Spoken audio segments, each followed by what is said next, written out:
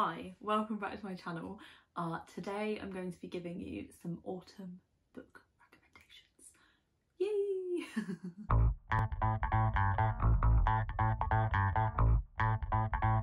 Get cozy, grab a cup of tea, a coffee, a drink of choice.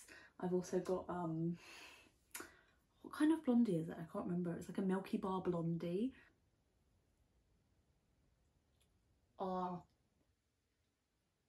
No, caramel. Grab yourself a cake, an autumn treat if you will. So a good few months ago I asked for some like specific book requests and I was going to make a recommendations video. I never did. Instead I got a new job and I moved house. But autumn has come around again and Kayla from Books and LaValle did a like autumn book recommendation request video. And I thought that would be just such a fun idea, so I have done it too. So I asked people on Instagram and on Twitter for any like specific book requests they have, specifically for autumn, and I am going to give you some of those suggestions, recommendations. I'm also going to throw in a few of the old ones that people submitted because I feel bad I never made that video. I will tag everyone that I mention below as well with the books that I mention in this video. Let's go. I'm going to be looking over here because my laptop of notes is here. The first recommendation comes from Ben, my partner, who asked for a spooky scary book. Spooky scary Bookington sends books down your spine. Book. I have a few suggestions for this one. I don't read a lot of spooky scary books. I mean, I read some thrillers, but I'm looking to get more into thrillers and horrors. But from the ones that I have read, Tiffany D. Jackson does amazing YA thrillers that are definitely quite scary, very dark, so look up the trigger warnings. I have here, it's on the second one, Monday's Not Coming. I know, Ben, I know that you've already read this, but I don't own Allegedly, so that is the one I'm going to recommend, allegedly, but here is Monday's Not Coming. Basically, I recommend all Tiffany D. Jackson books for this. I don't know that it would necessarily describe it as like spooky scary, but just if like you're in the mood for like a really gripping and like traumatizing book, Tiffany D. Jackson is an amazing author. Another one I wanted to mention was the Ballad of Black Tom by Victor LaValle, which is like a horror novella set in 1920s New York, which I read last year or the year before, and that's really good. And then another one I haven't read yet but I want to, so I can't really recommend it but I wanted to give it a shout out, is Dead Relatives by Lucie McKnight Hardy. This is a collection of short stories. Lucie McKnight's other book, which I will mention in a bit actually, so I won't tell you about it, but I know from her writing, from reading that, her writing, is very like macabre and scary and twisted and gritty, so I can only imagine that this probably would fulfill spooky scary. This is approved copy, thank you to Dead Ink for sending that over.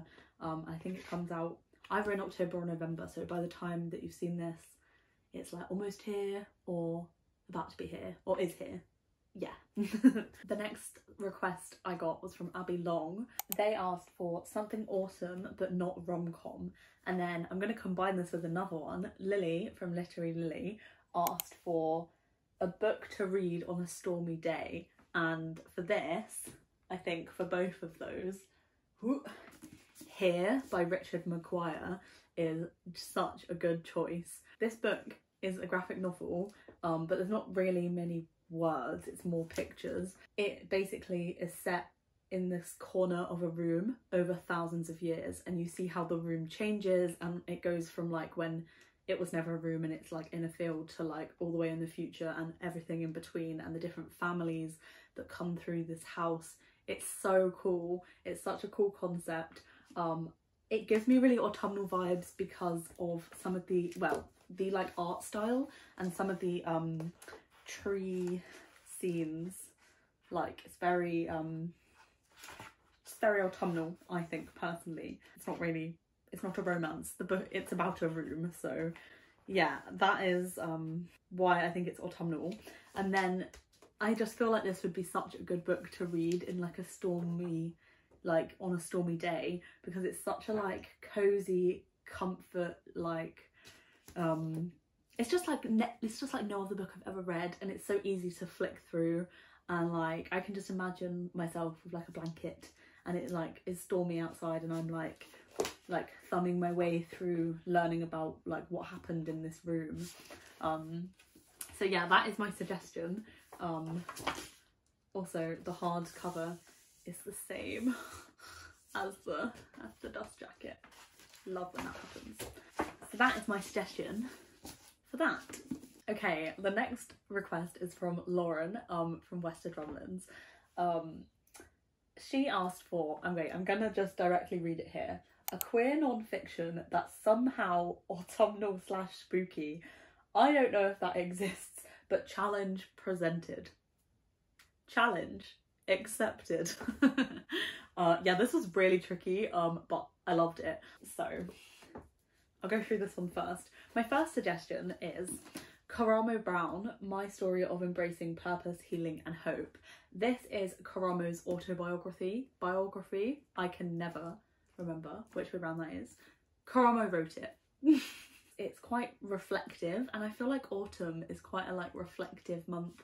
You know, we're like going into the winter season. It's quite a like looking back on our goals for the year, and kind of just like also reflecting as we like go into the darker winter months. And Karamo is queer, so that is why I picked that. It's a bit, it seems like, I feel like it's a bit of a cop-out, but also that is kind of the first one I thought of. Just like the idea of like reflection and autumn go hand in hand, and it's a very honest read, which I really enjoyed. So this is not spooky though, but is it autumnal? Lauren, you can tell me. The second option I have is Queer Intentions by Amelia Abraham, a personal journey through LGBTQ+ culture. Disclaimer, I have not read this book yet, so can I give it as a recommendation? No. But it's yellow, and yellow is quite autumnal. I could try to link some like, you know, the journey that she goes on representing autumnal journeys, but I won't. It's yellow. That's quite an autumnal colour for me. Also, I really need to get to read this book, so I hope those were some good recommendations for you. Okay, so the next one is another combined one. So Lay asked for a book with witches, and my friend Alice also asked for witches, specifically non-sexy witches. Appreciate that. I don't have it with me. I think my pal Amy has got my copy, but for this one, I don't read a lot of witchy books. This is genuinely maybe the only witchy book I've read, and that is Water Shall Refuse Them by Lucie McKnight Hardy. This is such an atmospheric book. It is like a coming of age story, but it's not YA. It's very gritty. Like, this girl's sibling has just died, and so her and her parents moved to Wales, and it kind of follows that, and then it kind of follows her like journey settling in, and it's like set over this like sticky heat wave, which doesn't sound very autumnal, but it's like so like claustrophobic in a way, and there's really some interesting like witchy rituals going on. So it's not necessarily like, you know, like witch on a broom, but it's like that kind of gritty witchy vibes, and it's really quite disturbing but like excellent. So I hope that is a good recommendation. I really enjoyed that book. The next request is also from Lay, and they asked for a queer mystery, and for that I'm going to go with the book I am currently listening to on audio, and that is Swipe Right for Murder by Derek Milman. This is a recommendation I actually got from Karen M. McManus from a live show that she was part of that Beth from Books Nest hosted. I will link it below. In this live show, asked for queer YA, like underhyped queer YA recommendations. This is one of the books that Karen M. McManus suggested, so I've been listening to it, and it's so good. It's so much fun. It's so ridiculous and wild and crazy, and everything I would like in a kind of thriller. I will say it doesn't really feel like a YA thriller. It kind of feels like a new adult thriller a little bit, which is kind of cool. And we basically follow this guy who, well, from the title, Swipe Right for Murder, he goes on this like dating app to like hook up with a guy, and from there he gets himself into this situation and we go from there. It's very intense and I'm really enjoying it so far. So that is my recommendation. Okay, the next request comes from Rachel from Let Me in the Library. Rachel asked for dark academic, gorgeous writing, but there has to be a plot. Ideally also a murder. I appreciate that. So for that I have picked Ace of Spades by Faridah Àbíké-Íyímídé. This is dark academia. The writing is amazing. There's definitely plot. It's so gripping. I read it on audio and then I had to pick it up in physical copy, which I don't do that often. I read it so quickly because I was so gripped and needed to know what happened. It's honestly one of the best thrillers I think I've ever read. It's actually a good thriller, if you know what I mean. It really delves into like the depths of institutional racism. I mean, this one has been really popular and I'm so glad because I absolutely loved it. So yeah, that is Ace of Spades. Okay, so back to Lily from Literary Lily. Lily also asked for a ghost book but not scary, and I'm going to recommend the book I finished. I bought this yesterday and I read it yesterday, which like I literally never do, but I did. And that is The Sad Ghost Club by Liz Meddings. To be honest, this book is not about ghosts. So it's definitely not scary.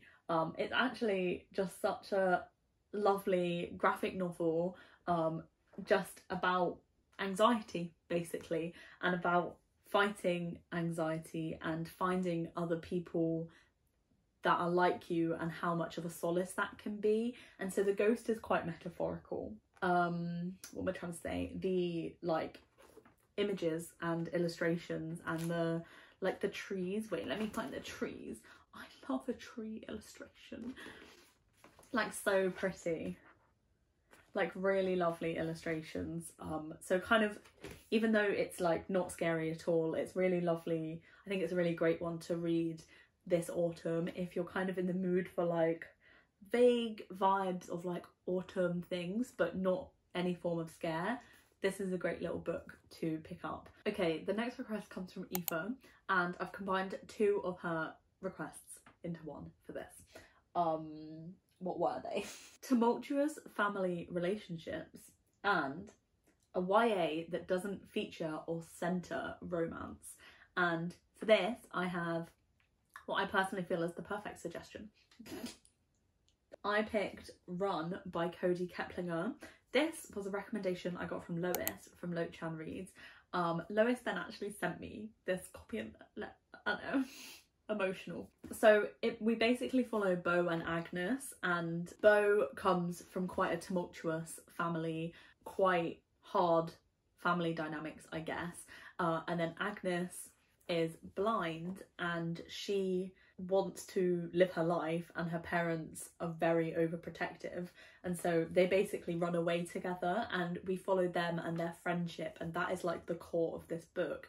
And along the way it explores really interesting commentary on disability and being blind and your like family's relationship with that. And then alongside that we also follow Beau's family. So yeah, some really tricky but interesting topics covered, but like with the core of like their friendship bringing them together, which was so lovely.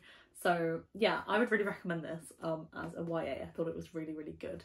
Okay, I have two requests left. So the next request was from Hilary from What Hilary Read, and this was one of the original requests, and she asked for a crime fiction book with great diversity. So I've got two suggestions. The first one I don't have, but that is Not a Sound by Heather Gudenkoff, which is a really great crime thriller I read last year, I think.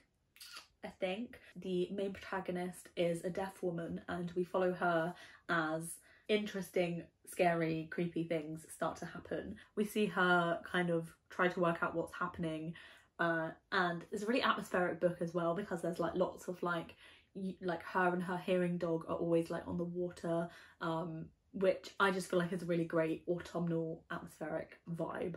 So that's a really good book, and I've never read a thriller before that had like a deaf protagonist, so that was really great. And then the second book I haven't read yet, so it's not a recommendation, but it's a I really want to read this, is Fire Watching by Russ Thomas. This is actually Ben's copy. The guy, like the main policeman, detective person in this book is gay. I think gay. That is all I know. I know that there's something about fire, about burning.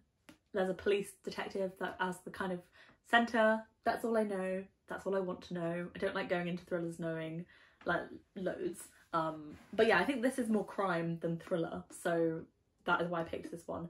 And it's great to begin to see more queer rep in adult crime, so that's really cool. Okay, the final recommendation is a bit of a like cozy autumnal vibe one. The request was from Katie, from one of the original ones, and she asked for, from Katie from Read with Katie, sorry. And she asked for a book with great descriptions of food. My initial gut response to this request was With the Fire on High by Elizabeth Acevedo. I don't know where my copy is. Maybe Amy has it, I'm not so sure. I can't see it on my shelves, so Amy must have it. But that book focuses a lot on food and cooking, and like the parts of the book are separated into like foods, and yeah, the descriptions of cooking and food in that book is just like, oh, so good, made me hungry. The second book I have, which I have here, is One Man Guy by Michael Barakiva. This I haven't read in a really long time, so it's like, you know when you read a book years ago and it's like you're kind of a bit hesitant to like still recommend it because like I might not enjoy it now and then I wouldn't want to recommend it, but I probably would still like this book. But it was like nearer around the time I'd like just started reading YA, so take that as you like. Anyway, so this is One Man Guy, and it's just a YA rom-com, quite classic contemporary, but the descriptions of food, there's like a lot of Armenian cooking in this book, and it's really lovely. And actually at the back of the book, if I'm right, I think I'm right, yeah, there's like a recipe for stuffed grape leaves, which is really lovely. It kind of like ties in with what it happens in the book. That is a really great one for Armenian food and Armenian cooking and culture, and also made me very hungry. So that is it. That is my recommendations. I'm gonna pass one recommendation on to you guys as a like request, because I got quite a few that were like fake dating. I don't really read fake dating that much, like that I only could like literally only name two, one of which is Take a Hint Danny Brown, that's fake dating by Talia Hibbert, and then also Honey and Issue's Guide to Fake Dating. I assume that is fake dating, but I haven't read it yet. I have it in the other room. But apart from that, I don't really have any fake dating rough recommendations, so if you have one, like, leave it below. Also, while I have you, Jam also asked for both enemies to lovers and fake dating combined. I have nothing, and so I'm passing that over to you. If you can think of one that is both enemies to lovers and fake dating, leave it below, because I want to read that book. That is everything. Thank you so much for watching. If you enjoyed this video, leave a little coffee emoji or something like that, because I've been enjoying my cup of tea during this video. If you have any other suggestions based on like the requests, then leave them below as well, because I'm sure everyone would love to see them. And I will see you in a new video. Bye. Cut 1 second. I've just realised in this camera angle you can see this portrait here, which is a portrait, a picture that Ben drew of me. You can see the little fuzz, and it says cool shirt, which I take as a high compliment. I felt like I needed to explain. Okay, bye.